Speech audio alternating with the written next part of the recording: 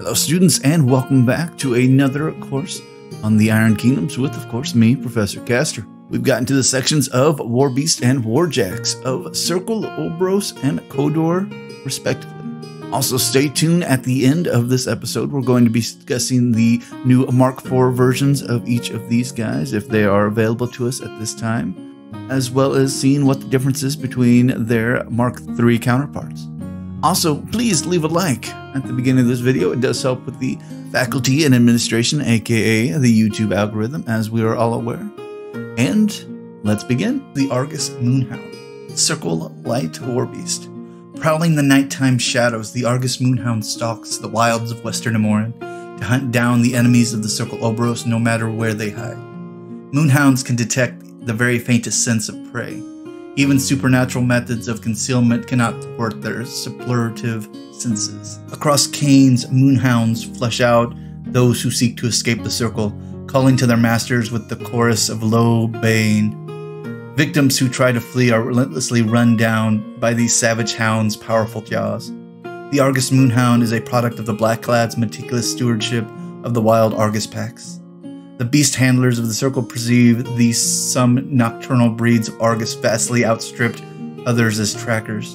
In work spanning generations, the Blackclads cultivated these breeds, allowing desired traits to flourish. In time, the Moonhound came to rely less on sight and more on its other, keener senses. Each night, packs of Moonhounds emerge from their dens to greet the moon's Calder, Artis, and Laris. The songs of these ferocious beasts echo over the wilds at dusk, signaling the onset of the pack's nightly hunts. Moonhounds are deeply attuned to the moons of Cain, and their behavior alerts with the varying phases of each moon.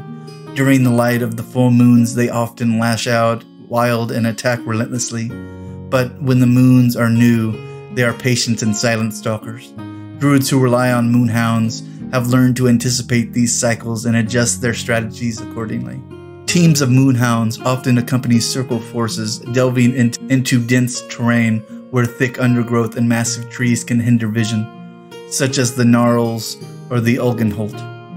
Unable to rely on their own eyes, the Blackclads know they can trust the natural abilities of their loyal Argus. Alrighty, fun fact for anybody who's never seen an Argus, they are a double-headed dog, which are terrifying in their own sense, especially since in the War Machine universe or Iron Kingdoms, there are normal dogs, so these guys are just a peculiar menace to everybody in the woods, actually. Fun fact about these guys is they also have circular vision because since they have two heads are better than one, and they can look at every angle. They can also mark their targets as well, at least this version of them, which makes them a lot easier to have near your enemies so you can shoot the enemies easier.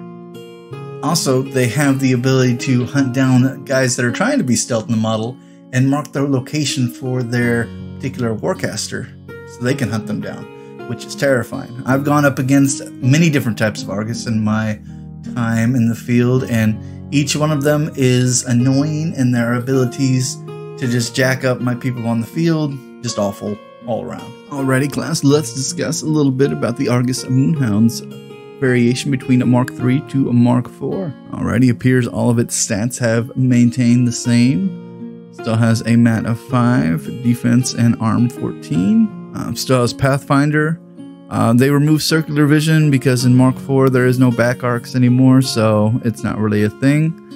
He still has his marked target, which allows him to help other friendly faction models get +2 to range attacks against enemies within 5 of him. Also, his Animus, Hunting Howls, still makes enemy models lose stealth, so that's still a thing. So, phenomenal. As far as he goes, not much has changed between his Mark III and Mark IV, so great.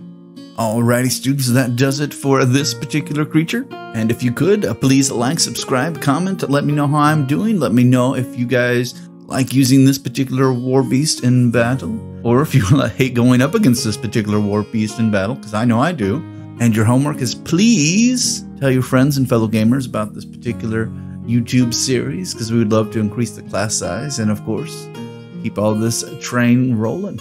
And as always, class dismissed.